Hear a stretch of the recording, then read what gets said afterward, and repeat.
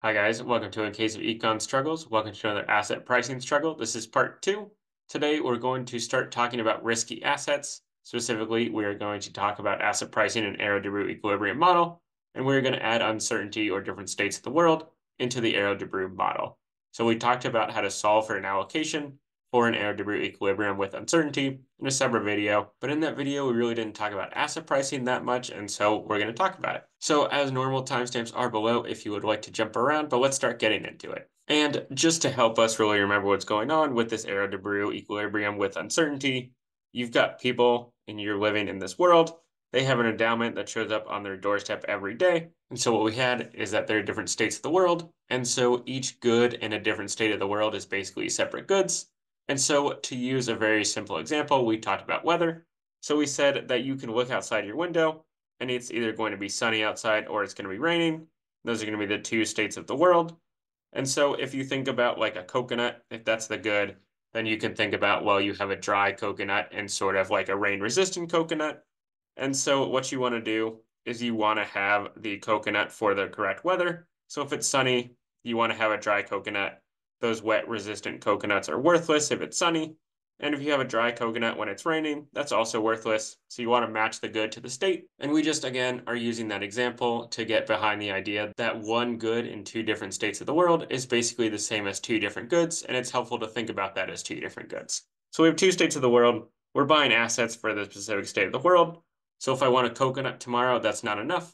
I need to specify I want a dry coconut. I want a coconut when it's sunny tomorrow. And that's different than a coconut for tomorrow if it's raining, because that's going to be sort of a rain-resistant coconut. So they're different goods. They're not actually different goods.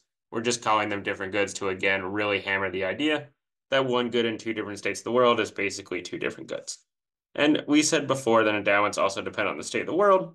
And we had some notation where we had S sub t is today's weather, S superscript t is the history of weather up to that point, and big S is all the different possible states of the world and all the different event histories that could happen.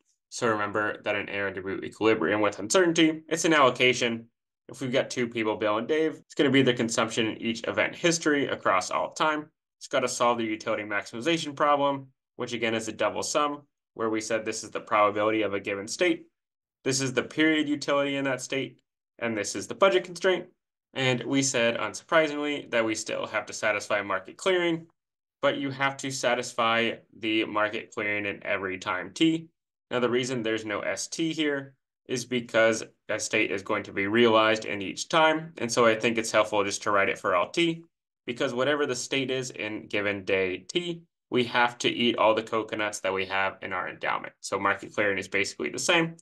You might see it as CT, ST, and ET of ST, which is totally fine. This way also works. Again, I'm just trying to make this as simple as possible. Now, here's where we start getting into the asset pricing. So when we did that video on Arrow Debreu equilibrium with uncertainty, when we did those first order conditions, we basically got that what's going to happen is that PT of ST is going to be the time discount factor times the probability of a certain event history times the marginal utility. And that's going to be divided by the probability of some base state, so some reference state of the world, in reference to maybe it's sunny outside on day 0. So if we just split this up a little bit, what you're going to see is that we have the time discount factor, the relative probability of that state, the marginal utility of that state, again, with respect to, or sort of scaled by this sort of reference utility in a base state. So what you can see is that if we're going to do an asset, maybe it's going to give you 1 unit of the good, and t plus 1, and state st plus 1 is equal to s tilde. And I'm asking what is the price of that asset. All I'm going to do is substitute that in. And so you can see it's 1 period, so beta to the t is just beta 1. So really this beta to the t is how many periods in the future you want this asset for. This is the ratio of marginal utilities in the state you want to buy this good for, divided by the marginal utility in the base state. This is the relative probability of having the state tomorrow be s tilde, scaled by the probability that at time 0 it's sunny. And we can sort of transform this into this conditional probability here, because if we have two states, if I know that today it's sunny, I can sort of figure out the probability that tomorrow it rains or tomorrow it's sunny. And so that allows me to have one number rather than a fraction. But again, we still have this ratio of marginal utilities for that future state and the state that we're in today. And what I really want you to get out of this formula is a couple things. First, when are prices higher? Well, prices are higher if there's a higher probability that it's going to be that state tomorrow. And of course, if the probability of that state happening is pretty low, you should expect that buying an asset for that state should also be pretty cheap. So that makes a lot of sense. The opposite is going to be true when I think about this ratio of margin utility. Why is that? Well, remember that we've assumed diminishing margin utility. So if you have more consumption, if you have a bigger endowment in this state right here, then margin utility is lower. And if margin utility is lower, you should be willing to pay a lower price because your marginal benefit is your margin utility, which is lower. The opposite is true. Let me say that again, just sort of slightly slower. So if, for example, I'm looking to buy an asset in a state where I have a really huge endowment, so my endowment is really big.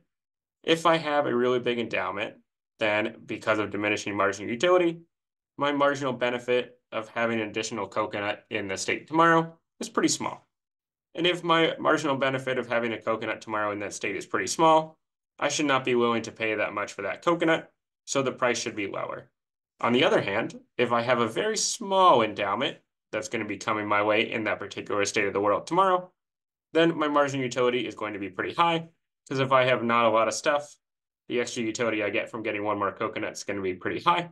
And if the extra utility I get from another coconut is pretty high, that's sort of my marginal benefit, just sort of scaled by these other things. And so I'd be willing to pay a pretty high price for a coconut. And so my price should be higher if my marginal utility is also higher, but my marginal utility being high means that my consumption is low. My marginal utility being low means that my consumption is high, means that I have a lot of coconuts today. So that's just sort of breaking down this formula, just so we get a basic idea of how this works under uncertainty. The next couple parts, we'll talk about things like riskless assets, and then we'll slowly start moving towards something like a Lucas tree pricing model, talk about some stock prices and how that works from a Lucas tree model, and hopefully that will help you a lot with your asset pricing struggles.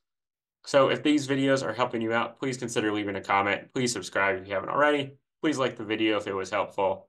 We'll see you next time for another case of econ struggles.